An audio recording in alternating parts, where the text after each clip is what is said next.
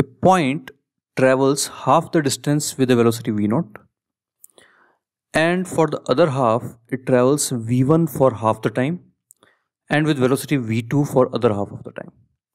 We need to find the mean velocity for the whole period. So let the distance be x. So this half distance is x, other half is also x. This distance it covers with the velocity v0. The other x it covers for half the time with velocity v1 and other half with the velocity v2.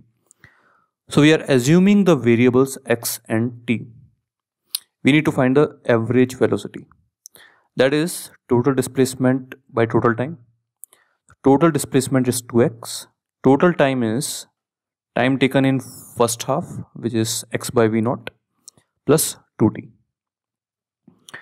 So how do we find t? That is v1t plus v2t is the total second half distance, which is x. So from here we replace the value of t here and we just simplify it, and we will see that the terms of x will also get cancelled and we will get our answer.